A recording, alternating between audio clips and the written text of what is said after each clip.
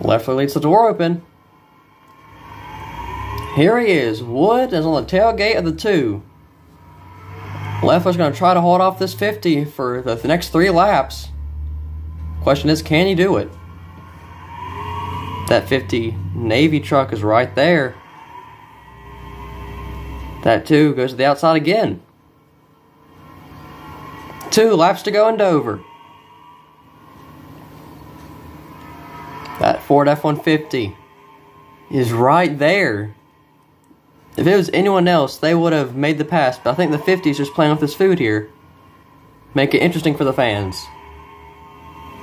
There it goes, to the inside. Side by side on the line, Leffler leads the lap, but we lead the last one.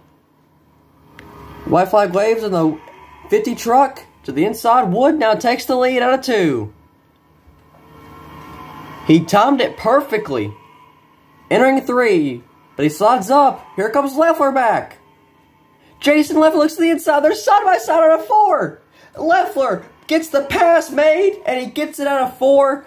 What a comeback. Leffler was not going to be denied. Wood passed him out of 2, and Leffler passed him out of 4. I said it's a good trade-off. I can't believe that move was made out of 4, and he made it work. Starts to burn out. He bounces the tailgate off the wall, but it's fine. No damage done. As Leffler does his burnouts, we thank you guys for joining us. What an incredible finish. And I will see you guys next time.